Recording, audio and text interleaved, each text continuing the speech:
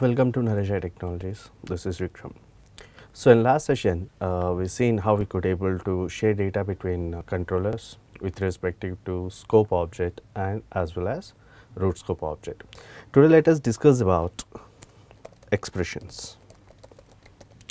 Expressions are same as normal JavaScript expressions. Okay. We're using these expressions, we can able to bind model objects without help of directives. Okay. So, in our few earlier examples, we've seen that how we can bind a model object into the view. Okay. For example, if you take an input, we will use ng-model and we will bind some model underscore name. Okay. If it is a view element, something like label, we will take help of ng-bind and we will bind the specific model object. Here with the expressions, we can able to replace this specific binding without help of this particular ng-bind. We can able to bind a model object in the view.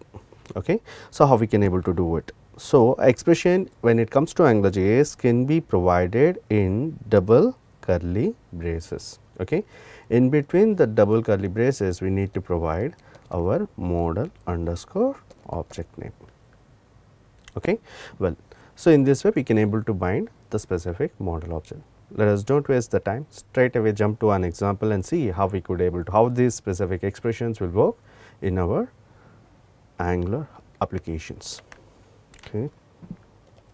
So, first let us import Angular framework, which is available script src is equals to node underscore modules slash angular slash angular dot min dot js.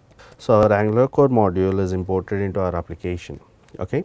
Let us create first the Angular implementations, later we will see how we can able to bind them into the view. Okay. So, let me create Angular dot module. As usual, if we require any type of custom implementation, at least we require one module in Angular framework. So, let us make the module name as my app. Okay. And make a double curly braces. In this we could able to inject the dependency modules information. Okay. As of now we do not have any kind of dependencies for our application, so we can leave it as empty. Done. Then use the chaining mechanism and provide controller. Give a controller name ctrl function, inject a scope object. Okay. So, here we have one controller. Okay. We just implemented a module and we just provided a controller implementation in that. Now, let us create a kind of student data, student object data in this. Okay. And we will try to bind this particular student object data into the view. So, let me take scope dot, so make it as first name Naresh, give some roll number,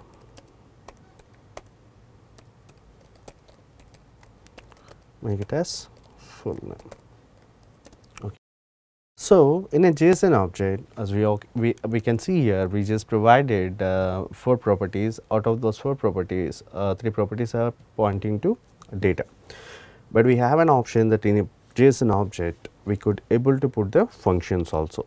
So, let me create a function here. Inside the function, let us concatenate first name and last name. Okay. So, that whenever I am calling the full name of this student, so that it will return the complete name, which is concatenation of first name and last name. So, if we want to get this particular first name and last name, we can make use of scope dot student dot first name space plus and scope dot student dot last name. Okay. So, here to make it a binding, when we are making, when we call this particular first name, we will try to use something like student dot first name into the view, but this particular first name need to be pointed to some data because full name, sorry, the full name need to be pointed to some data because the full name is a function type. So, whatever the data we just concatenated inside the function, let us make it return. So, whenever we are calling the full name function of the student JSON object, so the function will return concatenation of first name and last name. There we go. So, now we are good with this. So, let us try to bind these module, controller and model objects in the view. So, as usual, to bind the module we can use ng-app, my app, then bind the controller using ng-controller, make it my ctrl, then bind the model objects. So, these are something like straightforward. So, we need to show up the data in the view. So, we can take help of first name. Earlier we will use something like label ng-bind is equals to student dot first name. We can do something like this. Okay. But with the help of our expressions, we do not require the directives. As usual, I said, what we can do is we can provide something double curly braces like this, and we can directly provide the model object student dot first name. So, in capital. Okay. Now, in the similar way, we can able to bind the other model objects also. Let us make it as last name, roll number, then we can say full name. So, student dot full name. Okay. So, like this we can able to bind, but the full name is a function type. So, I am just calling it as a reference. Okay. So, let us see first what is happening here. Let us execute the application and see what is going to be happen. Okay. Later we will fix up the specific issue. So, let us open with Google Chrome. So, there we go. You are able to see the data Naresh student 1001, and then we just made the full name as a reference call, but where it is pointing to a function. So, the function is returned over here. Okay. To we already know how we could able to make it to get the data, simply make a call like this, that is it. Okay. So, that it will return the specific data and we can able to see this. Okay. So, the expressions we can able to use in our applications to view some kind of to bind a kind of data to the view elements. Okay. It is view purpose only. Okay. At the same time, we can able to use the expressions to validate data also. Something like if you want to provide a dynamic classes or something like that, based on some validations, if you want to put append classes or something like that, we can able to use expressions there. Okay. Then if we already have the directives, then what is the use case of expressions? What is the primary difference between directives and expressions? Okay. So, well, let us see that. So, let us make let me bind something okay, HR. Okay. Let me bind the full name here with respective to, we will use a directive here or something. Instead of full name we will just go with the first name. Let us see how we can able to bind that. So, label use ng-bind is equals to student dot.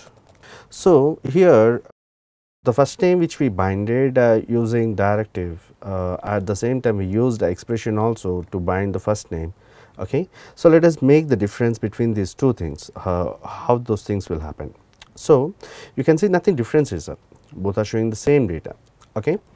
But the directive binding, we used a kind of directive called ng-bind, so that we could able to view some data using the directive. Okay.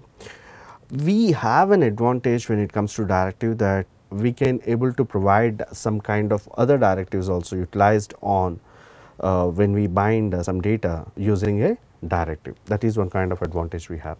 Second advantage is we have an option that we could able to design our custom directives. So, on load or on compilation or post compilation, if you want to do some kind of operations, those things also can be done using our custom directives. We have few properties when it comes to custom directive implementations. Using those properties, we could able to provide a dynamic features can be, through which we could able to inject some kind of functionality into our views, and those functionalities can be executed by AngularJS based on the the specific property. For example, if you use the Linq property of AngularJS directive, which is going to be executed post compilation of a directive. Okay. If you are using compile property of a custom directive implementation, which is going to be executed, we have other two properties in that. One is pre and the one is post. Pre is going to be executed pre compilation of the directive, post is going to be executed post compilation of the directive. Okay. So, compile post is equal to Linq. Okay. So, post compile post and Linq is going to be executed post compilation of a directive. Okay. So, what is the compilation of directives? Everything I already explained in my previous sessions, my second session or something like that. So, just go through the specific video and you will get some specific idea about that one, and we are going to discuss about the compilation process in a detailed way when we are discussing about the custom directives. Okay. So, we have a lot of options when we are using the directives. So, when a specific directive we use it to bind some model object, along with the directive we could able to use other directives too. Okay. When it comes to expressions, we do not have the specific option. Okay.